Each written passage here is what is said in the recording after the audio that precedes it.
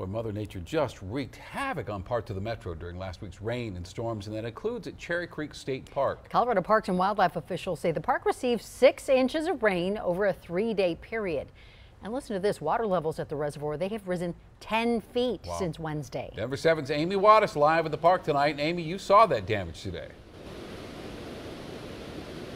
Yeah, I saw all of this damage, and we're here right now here at East Lakeview Park at Cherry Creek State Park, and I want to show you these two. I'm calling them sinkholes. They look like sinkholes here in the road. They're both buckled, and the road is essentially washed away from all of the rain that we saw over the last few days. Now barricades are up on both sides of this road so no one can drive through. Colorado Parks and Wildlife say the road was under about 3 feet of water when all of this rain came down, and it could take months before this road is back open. So I need a safe place to train and walk, and this is a good place. Pam Jones is training to walk the Camino de Santiago in August, a 500-mile trail that goes through Spain. So she's using the trails at Cherry Creek State Park to get ready. Because this is a very popular, busy park. And with summer right around the corner, Jones is hoping this stretch of East Lakeview Road gets fixed soon.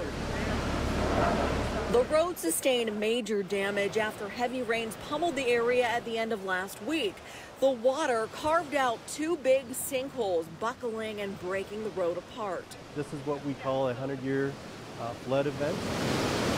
And when we have those, you know, normal things just don't handle that type of force that Mother Nature puts on us. Park manager Jason Trujillo says Colorado Parks and Wildlife hasn't seen damage this bad since the early 1980s.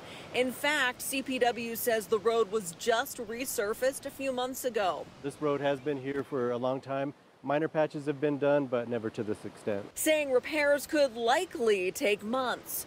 While Cherry Creek got the worst of it, CPW says Castlewood Canyon is dealing with its own mess. They have some trails that are still closed and the footbridges are impassable at the moment. They're still assessing what those look like because the level of water hasn't receded from the park. Hi folks, this area is closed, so if you could go back, we'd appreciate it. So until things are cleaned up and reopened, CPW is asking people to keep their distance. We have things closed off for their protection and so that we can make sure that we're assessing the safety of all of the parks. Pam Jones is remaining hopeful. Well, maybe they can come up with a better drainage idea. Fingers crossed for them.